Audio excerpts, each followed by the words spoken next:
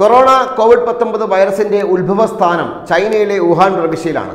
അവിടുത്തെ ഒരു മാംസ മാർക്കറ്റിൽ നിന്നാണ് ഈ വൈറസ് ഉത്ഭവിച്ചത്.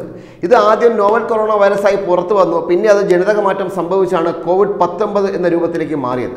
ഇപ്പോൾ ലോകം മുഴുവൻ ഈ വൈറസിന്റെ ഒരു ആക്രമണ ഭീഷണിയിലാണ് ഉള്ളത്.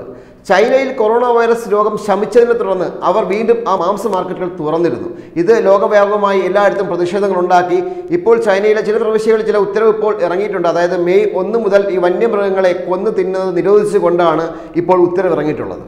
ലോകമാകെ പടർന്നു പിടിച്ച കൊറോണ വൈറസ് മഹാമാരി ആദ്യം ഉടലെടുത്തത് മനുഷ്യർ കഴിച്ച മാംസത്തിൽ നിന്നാണെന്ന് വിദഗ്ധരടക്കമുള്ള ആളുകളിൽ നിന്നും പരക്കെ അഭിപ്രായങ്ങൾ ഉയർന്നു വന്നിരുന്നു.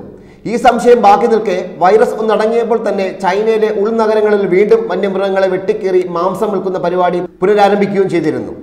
ലോകമാകെ ഇതിനെ അപലപിച്ചെങ്കിലും പ്രത്യേകിച്ച് കാര്യമൊന്നും ഉണ്ടായതായി കണ്ടില്ല. ഇപ്പോൾ ഇതാ ചൈനയിൽ നിന്ന് തന്നെ ആശ്വാസം പകരുന്ന പുതിയ വാർത്ത എത്തിയിരിക്കുന്നു. വന്യമൃഗങ്ങളെ ഭക്ഷണത്തിനായി കൊള്ളുന്നത് ചൈനയിൽ പൂർണ്ണമായും ഒഴിവാക്കിയേക്കാം എന്ന പ്രതീക്ഷ പകർന്നുകൊണ്ട് അധികൃതരും നടപടികൾ തുടങ്ങിക്കഴിഞ്ഞു.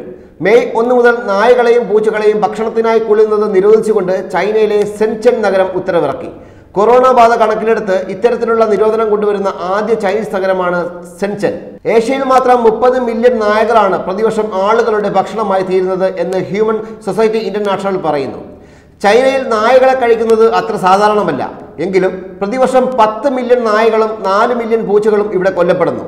നായകളും പൂച്ചകളും വീട്ടിൽ വളർത്തുന്ന മൃഗങ്ങൾ ആയതുകൊണ്ട് തന്നെ മനുഷ്യരുമായി വളരെയേറെ അടുത്ത ജീവികളാണ്. ഹോങ്കോങ്, തായ്വാൻ പോലെയുള്ള വികസിത രാജ്യങ്ങളിൽ നായകളെയും പൂച്ചകളെയും മറ്റ് വളർത്തുമൃഗങ്ങളെയും ഭക്ഷണത്തിനായി ഉപയോഗിക്കുന്നത് നിരോധിച്ചിട്ടുണ്ട്. കൊറോണ വൈറസിനെതിരായുള്ള മരുന്നായി കരടിയുടെ പിത്തരസം ഉപയോഗിക്കാൻ ചൈന അനുമതി നൽകിയിട്ടുണ്ട്. വർഷങ്ങളായി ചൈനയുടെ പാരമ്പര്യ ചികിത്സയുടെ ഭാഗമാണ് ഇത്.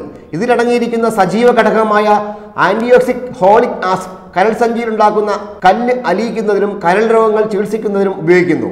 എന്നാൽ കൊറോണ വൈറസിനെതിരെ ഇത് ഫലവത്താണ് എന്ന് ഇതുവരെ കണ്ടെത്തിയിട്ടില്ല.